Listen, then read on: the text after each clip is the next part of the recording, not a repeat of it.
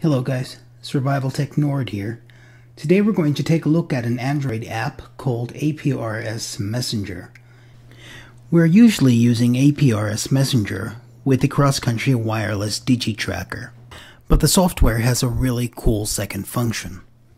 The software can be used as a standalone app to send our beacons to the APRS IS without the use of our amateur radios, using only the mobile phone and our data plan. You'll still be able to find your beacon on aprs.fi.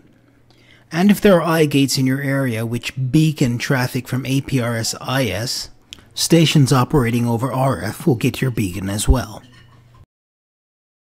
Starting up APRS Messenger without a DigiTracker is really simple. You simply choose to start without Bluetooth DigiTracker. If this is your first time starting up APRS Messenger, you'll get a configuration warning.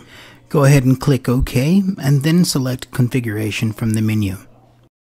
There are only 3 settings in APRS Messenger. That's your amateur radio call sign, your APRS IS passcode, and the beacon text that you want to send.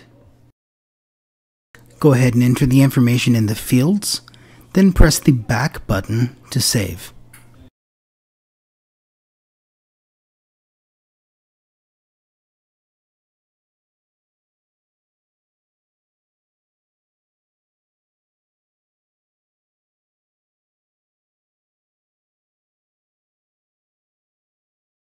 Once you've entered your configuration settings, go ahead and tap Start Beaconing.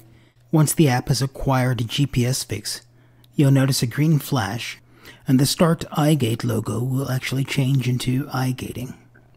At this point, you'll be able to find your position beacon on aprs.fi. There are a couple of cool features in APRS Messenger, and the messaging functionality is one such feature. Clicking the messaging button will take us to the messaging screen.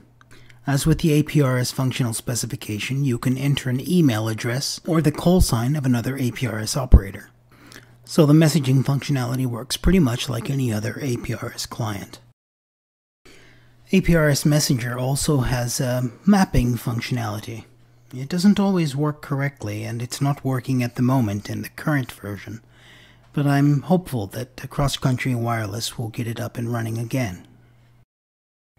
In the perfect world, it would use Google Maps API for online maps and the ability to specify OpenStreetMaps location in the device so that you can choose your maps yourself. But since the point of this video is actually using the tracker over the mobile phone network, this mapping functionality is insignificant at the moment. The only other function I'd like to show you in this video is the GPS information window. This window simply provides you with lots of relevant information about your position. But remember, it doesn't work unless you actually click Start Beaconing and have your GPS enabled. So why would anyone want to use APRS without a radio? I can give you the perfect reason. Back in the day, I used to travel a lot, a different country every week. My son used to freak out about that because he wanted Dad home, of course. One thing that was relatively consistent, no matter what project I was working on, were the facilities I were visiting almost always had Wi-Fi connection. So my family could look at aprs.fi, or back in those days, findyou.com, and see my position in real time. Now, in Western Europe, it was absolutely no problem to carry an amateur radio around with you. But some of the jobs I did in North Africa or the Middle East, it was next to impossible to get through an airport with such a device that someone didn't necessarily understand. It was usually the "why do you need this" type questions and the whole 9 yards. But no one ever suspects a mobile phone. Alright guys, let's lock down this video.